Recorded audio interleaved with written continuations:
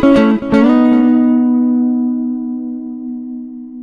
key symptoms for lung cancer is fatigue and loss of appetite and weight loss. So a general sort of weakness, and that in turn causes a lot of muscle wasting, which then can impact on the level of breathlessness they experience. So by taking a holistic approach to maximise their nutritional support, advice on exercise but within their limits, and breathlessness control strategies, we find they're the key things that we advise patients on and try and empower them to take action. We find that family members and patients have different needs.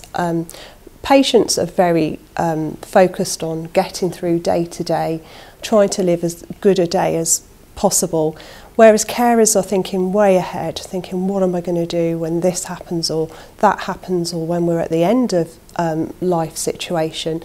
So we try and address those needs on different levels, and we found that carers are very key. So if we empower the carers, give them all the knowledge, they can then share it with the patient, and they're very instrumental in delivering what we're trying to deliver in the patient's home.